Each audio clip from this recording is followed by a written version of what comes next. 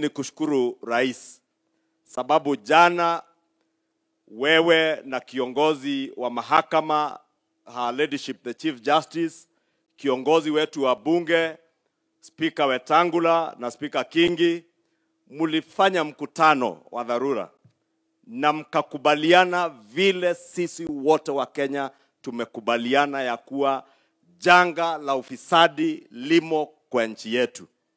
Na mmetuambia kwa siku chache zijazo idara zote za serikali, idara ya mahakama, bunge, executive yenye unaongoza, tuweke mikakati ya kuhakikisha ya kuwa ufisadi umetolewa kwa kazi ya umma na nchi yetu.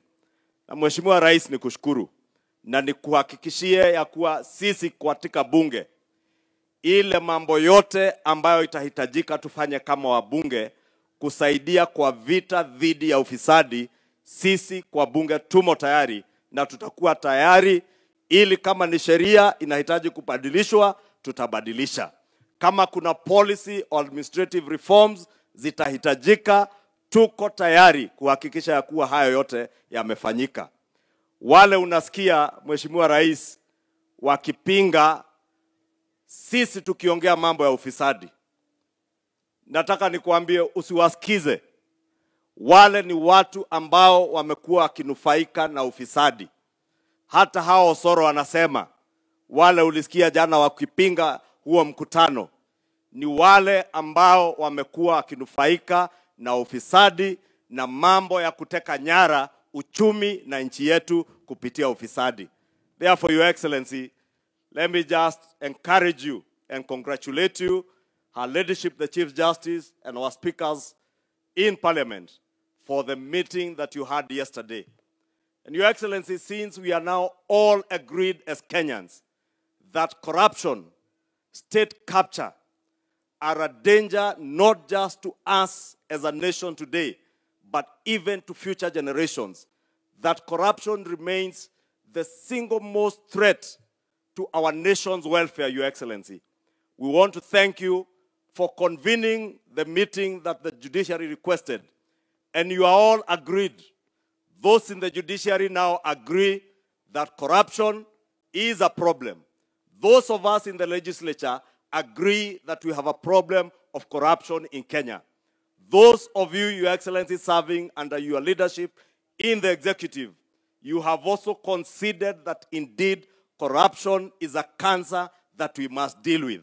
I want to give you the highest assurance, Your Excellency, as your majority leader in the National Assembly, that whatever policy, administrative or legislative interventions that you require from Parliament, we shall be at the forefront of ensuring that those administrative policy or legislative reforms are enacted to help us deal with this cancer and scourge of corruption and state capture in this country.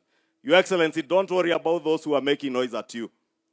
That you agreed at the request of our judiciary to convene a meeting to discuss the question of corruption.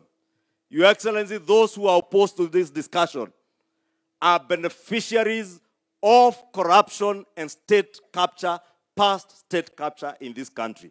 And Your Excellency, since you have told us that we must within a few days or in a month or so be able to have immediate short-term and long-term interventions. Your Excellency, unajua, I have a small proposal that I will be bringing to the table, that in the medium term to the long term, for this country to be able to address the question of corruption, we must institute a state capture commission that we will deal decisively with how people who hold offices in this country use their offices to capture the state and perpetuate corruption as a norm or as a way of life in public office, Your Excellency. I will therefore be presenting proposals, Your Excellency, be it to the executive, to the judiciary, and even to Parliament, on the establishment of a state capture commission to help us to decisively deal with the scourge and the cancer of corruption in our country.